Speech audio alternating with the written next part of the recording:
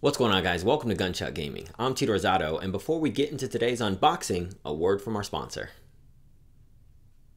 What's that? No! Oh, we don't have a sponsor? Oh, no! Oh, nobody's ever sponsored one of our videos. Oh, no! Cool. All right, well then let's go ahead and find out. What's in the fucking box? Wow! Awesome.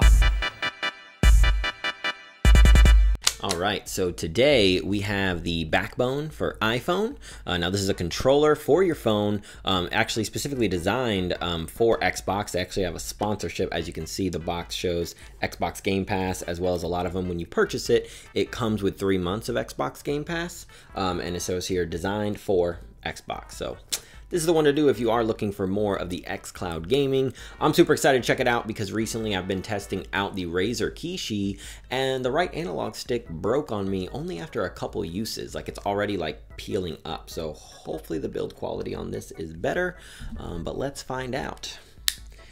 All right.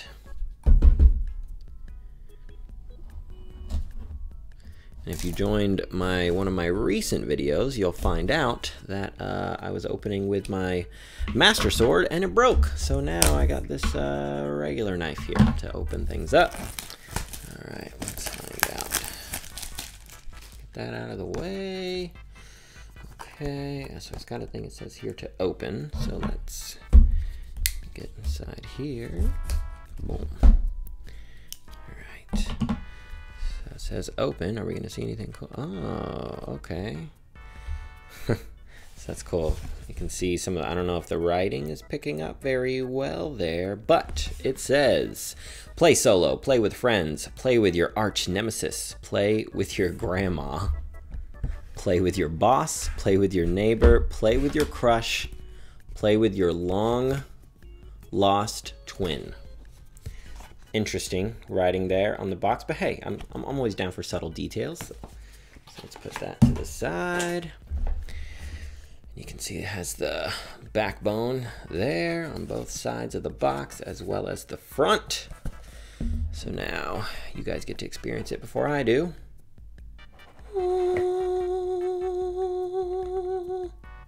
Does it look cool? Because I don't know yet. Let's find out.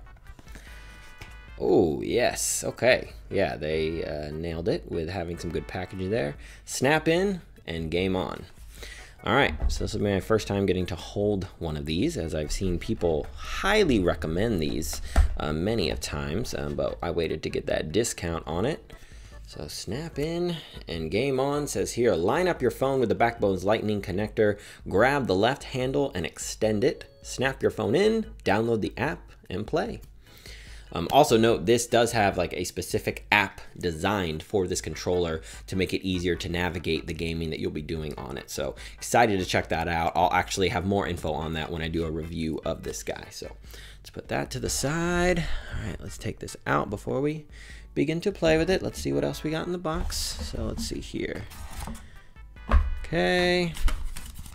And that's it. And then we have a play safe safety guide. It's got to be safe while you game.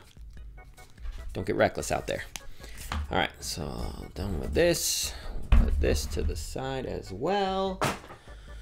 And we have the controller itself. All right, so you can see here, looking super clean. We got everything you would need, from your analog sticks to your D-pad to your buttons. Ooh, it's nice that they actually kept the regular layout of Xbox. That's one thing that drives me crazy. Even on the Kishi, it's different. And of course, on the Switch, it's super different.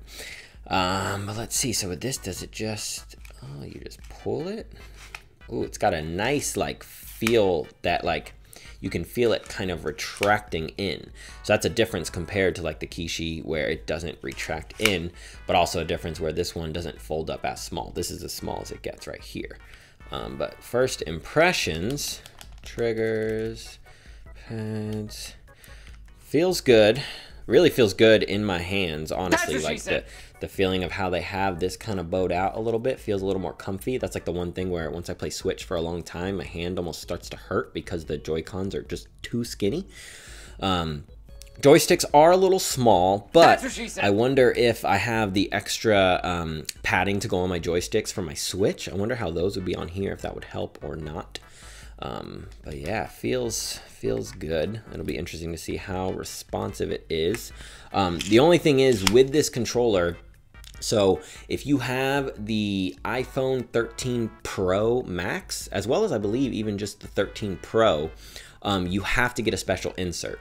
Unfortunately, that insert is sent separately if you order this controller. It does not come in the box. You have to order it separately. You have to let them know that you have that phone because the camera bump doesn't allow it to fit in here seamlessly. So unfortunately, I can't even use this right now with my new phone. I could only use it with like one of my older ones because I need the special insert to support the camera bump. But I like the way that like it pulls it back in, like, so your phone, once you put it in there, it's going to be nice and tight, which is what you want to feel. You want to feel like it's its own thing.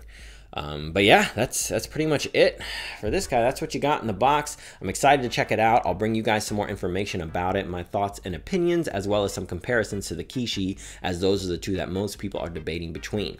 As always, appreciate you joining me for this unboxing today. Are you planning on getting a mobile gaming controller for your phone, or do you not care?